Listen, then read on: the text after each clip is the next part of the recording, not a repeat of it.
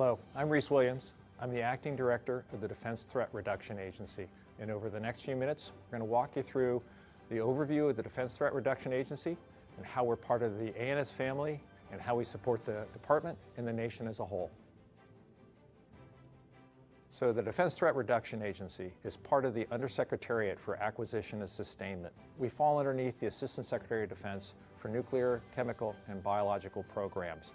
We are one of 3 defense agencies and combat support agencies that fall within acquisition and sustainment.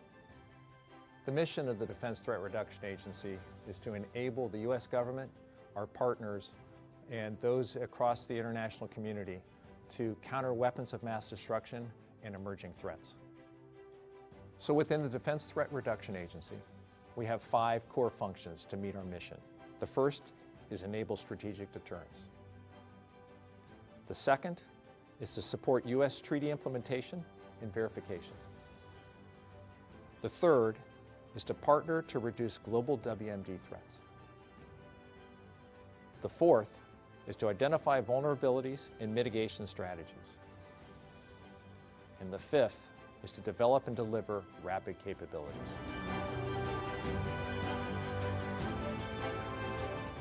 The Defense Threat Reduction Agency was founded in 1998 as both a defense agency and as a combat support agency. Under our defense agency roles, we perform CWMD activities which are common to all the services.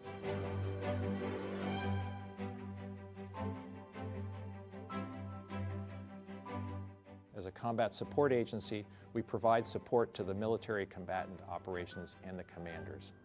So we were established to provide the technical, the operational, and the intellectual underpinnings of the department's WMD expertise, and to provide the institutional means for a more focused response to new security challenges. So the Defense Threat Reduction Agency has a storied history dating all the way back to the Manhattan Project. That capability is relevant today for combating weapons of mass destruction. That durability, flexibility, and adaptability that the agency has shown throughout those nearly 75 years is relevant for everything this nation will face over the coming decades.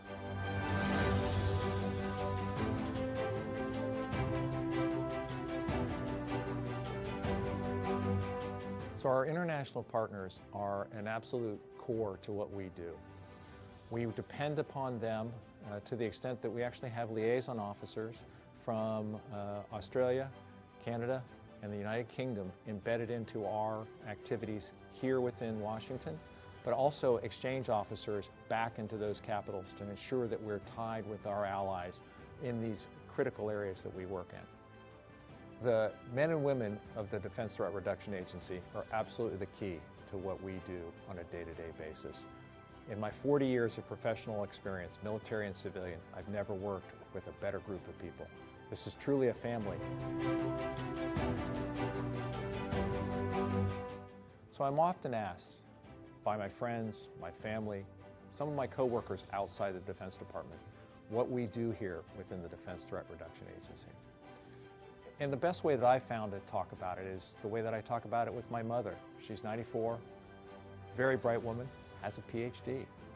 And I say to her, Mom, we think about and deal with on a day-to-day basis those scary things, nuclear, chemical, biological, and emerging threats, those things over the horizon that are yet to be on our doorstep, so you don't have to. So I say to her, Mom, the things that we do here are we detect, we deter, and we defeat. That's the Defense Threat Reduction Agency.